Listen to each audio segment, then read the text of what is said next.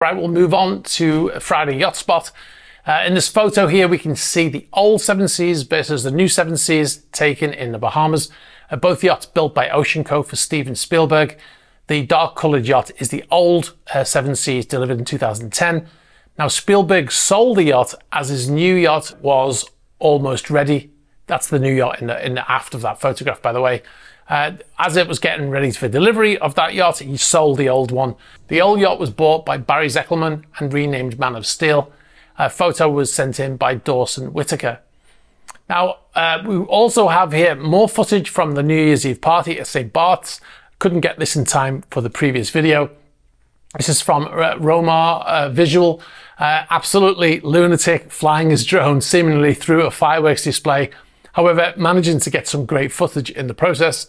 Braver man than I am, I would have been too worried to send my drone up in the air. Not only because of the fireworks, the pyrotechnics flying around and exploding, but also because it was midnight and extremely dark, and drones are not really designed to fly in that kind of condition. But he got some great footage as a result of taking those risks. Thanks very much for watching this video. You've been watching a Super Yacht News clip. If you'd like to see the full unedited Super Yacht News video, you can click on the link over here. You can also find our channel links below here. And if you'd like to see more shorter videos like this one, be sure to subscribe to this channel.